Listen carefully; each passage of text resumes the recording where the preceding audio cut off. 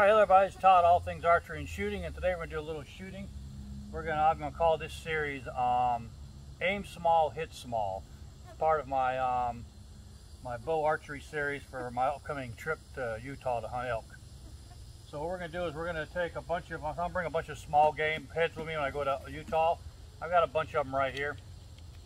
I got one which is a blunt, an 11/32, which is made out of 38 special case. I've got a steel blunt. And I also got what they call a hammerhead blunt. Okay. We're going to be shooting these targets we see listed here from large and small. We're going to start with the Coke can, then goes the Wiffle Ball, then the lemon, the light bulb, the tangerine, the lime. We're going to go to the pill top. We're going to go with the bottle top. And the last thing I'm going to try to shoot is going to be this aspirin here. Okay.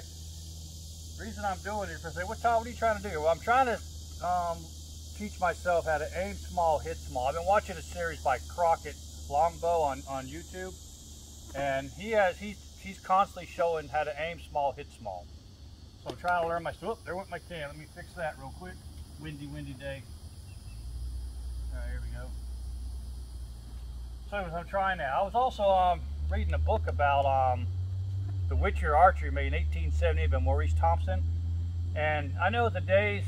Everyone talks about today how arrows and broadheads and points got to be perfect and within a certain amount of grain. Like you guys know, I build arrows. I keep them within 20 grains of weight each arrow, and I try to keep the spine within 5 pounds.